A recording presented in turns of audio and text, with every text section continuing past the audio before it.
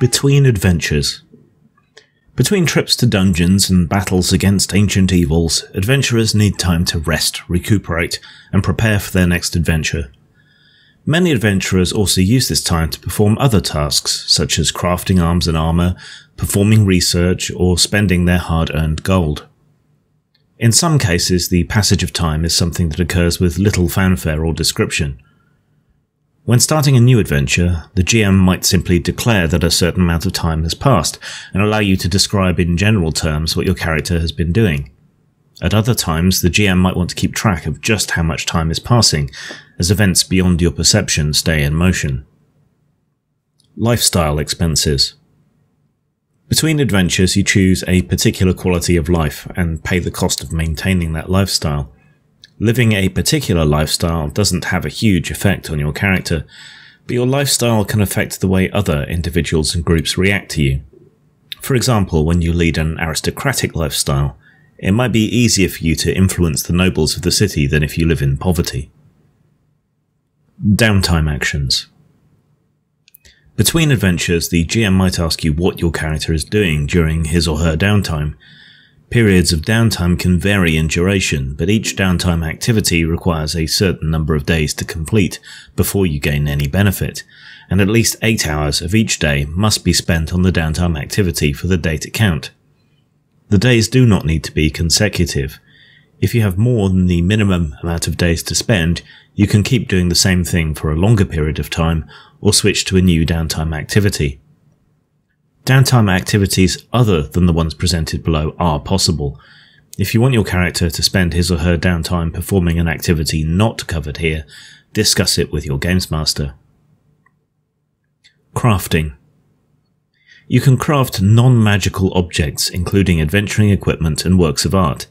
You must be proficient with tools related to the object you are trying to create, typically artisan's tools. You might also need access to special materials or locations necessary to create it.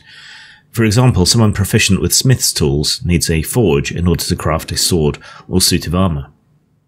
For every day of downtime you spend crafting, you can craft one or more items with a total market value not exceeding 5 gold pieces, and you must expend raw materials worth half the total market value. If something you want to craft has a market value greater than 5 gold pieces, you make progress every day in 5 gold piece increments until you reach the market value of the item. For example, a suit of plate armour, market value 1,500 gold pieces, takes 300 days to craft by yourself.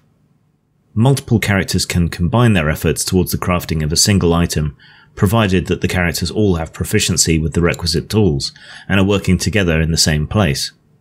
Each character contributes 5 gold pieces worth of effort for every day spent helping to craft the item. For example, 3 characters with the requisite tool proficiency and the proper facilities can craft a suit of plate armour in 100 days, at a total cost of 750 gold pieces. While crafting, you can maintain a modest lifestyle without having to pay 1 gold piece per day, or a comfortable lifestyle at half the normal cost. Practicing a profession. You can work between adventures, allowing you to maintain a modest lifestyle without having to pay 1 gold piece per day. This benefit lasts as long as you continue to practice your profession. If you are a member of an organisation that can provide gainful employment, such as a temple or a thieves' guild, you earn enough to support a comfortable lifestyle instead. If you have proficiency in the performance skill and put your performance skill to use during your downtime, you earn enough to support a wealthy lifestyle instead. Recuperating.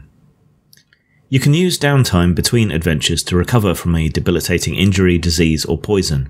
After 3 days of downtime spent recuperating, you can make a DC 15 Constitution saving throw. On a successful save, you can choose one of the following results. End one effect on you that prevents you from regaining hit points. For the next 24 hours, gain advantage on saving throws against one disease or poison currently affecting you. Researching. The time between adventures is a great chance to perform research, gaining insight into mysteries that have unfurled over the course of the campaign. Research can include poring over dusty tomes and crumbling scrolls in a library, or buying drinks for the locals to pry rumours and gossip from their lips. When you begin your research, the Games Master determines whether the information is available, how many days of downtime it will take to find it, and whether there are any restrictions on your research, such as needing to seek out a specific individual, tome, or location. The Games Master might also require you to make one or more ability checks, such as an intelligence investigation check to find clues pointing towards the information you seek, or a charisma persuasion check to secure someone's aid. Once those conditions are met, you learn the information, if it is available. For each day of research, you must spend 1 gold piece to cover your expenses. This cost is in addition to your normal lifestyle expenses. Training. You can spend time between adventures learning a new language or training with a set of tools. Your Games Master might allow additional training options. First, you must find an instructor willing to teach you. The GM determines how long it takes, and whether 1 or more ability checks are required. The training lasts for 250 days, and costs 1 gold piece per day. After you spend the requisite amount of time and money, you learn the new language, or gain proficiency with the new tool.